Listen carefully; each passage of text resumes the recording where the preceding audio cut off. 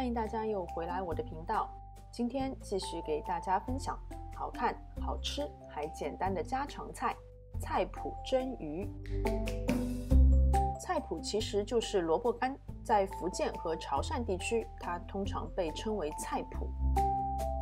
我今天准备的是一条红鲷鱼，在去除鱼鳞和清除内脏以后，大概是540克左右。我直接让鱼档的老板帮我把它们这样子开了边。生姜切片或者切丝都可以，小葱的葱白部分把它们切断，然后和姜丝一起平铺在盘底。接着就放上鱼，然后在正反两面都淋上少许的料酒，并且撒一点点的细盐。这里撒的盐的分量不用太多，只是稍微给它一点点底味，后面会再进行调味的。鱼不需要特地提前腌制，撒了盐以后就这样先放置在一边，然后去处理其他的食材，等会儿再倒回来蒸，就等于腌制好了。如果天气热的话，要记得放在冰箱。刚刚切下来的葱绿部分，把它们切成细细长长的葱丝。具体的切葱丝的方法，我之前已经分享过了，可以查看一下我往期的视频。3到4瓣的大蒜头，把它们剁成蒜蓉。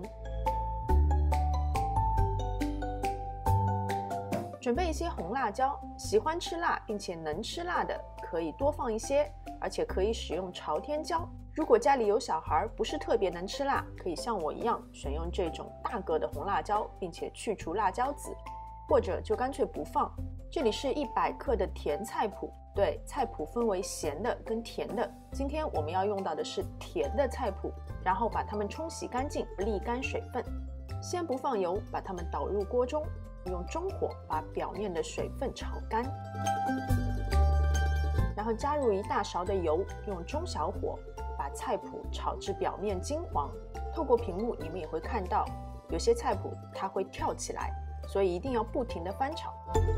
接着再加入2大勺的食用油，然后把刚刚切好的蒜蓉跟辣椒圈一起加进来，继续中小火不停地翻炒，一直炒到蒜蓉也变成金黄色。其实餐厅里的菜脯呢，基本上都是用炸的，不过家庭做法为了省油也为了更健康，所以我们就用炒的。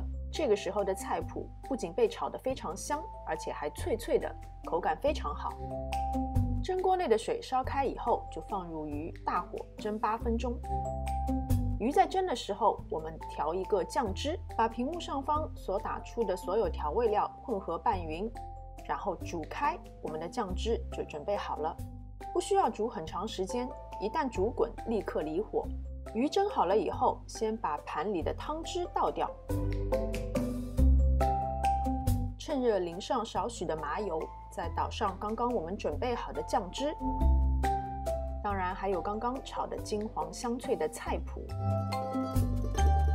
最后摆上葱丝点缀，一道色香味俱全的菜脯蒸鱼就可以上桌了。